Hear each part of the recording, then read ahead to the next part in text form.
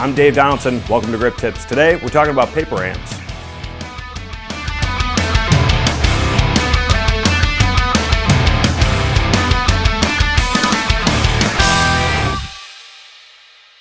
Okay, so what are paper amps? As far as electricity goes, paper amps is basically taking all of the wattage of all the lights that you're using, adding them all together, dividing them by 100 to equal how many amps you're probably going to use.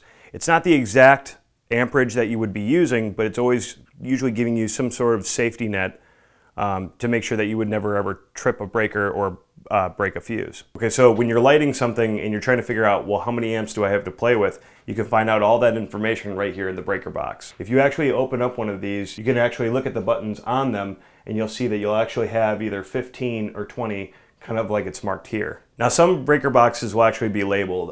As you can see, I've got a couple pieces of tape up here that tell me exactly which breaker is going where. Now let's just say for an example, I'm trying to plug in all my lights inside of the hallway. So if I look here at the list, it actually says that the number 2 breaker is the hallway, and if I look at the breaker itself, it says I have 15 amps to play with. Let's say I have two 650 lights and a 300. Well, that's going to equal 1600 watts, which means if I divide that by 100, I got 16 amps, which means I'm probably going to pop a breaker or a fuse.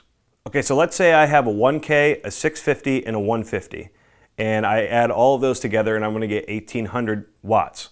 But if I divide that by 100, I'm going to get 18. So on a 20 amp circuit, I could actually use all 3 of those lights on the exact same circuit. Because as we all know, 18 is less than 20. And if you're looking for the wattage of a light, just check the side of the light because usually it's posted in big bold numbers. Now, is this method going to give you the exact number of amps that you're going to use? No, it's giving you a safety zone. Even though we're using paper amps, it's not the exact amperage that each light is actually using. For example, a 1K light will have 8.33 amps.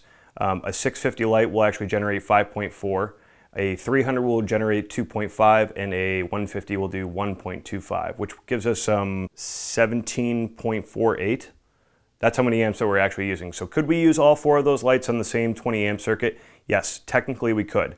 But I would only stress trying to do that when you only have that one outlet to work with. If I have plenty of outlets around the house, then I'm going to try and use everything I can from all different places. If this method is still kind of confusing, best rule of thumb, 1 light per wall. So I hope this was some helpful information for you. If you like what you saw today, please like, comment, subscribe, share.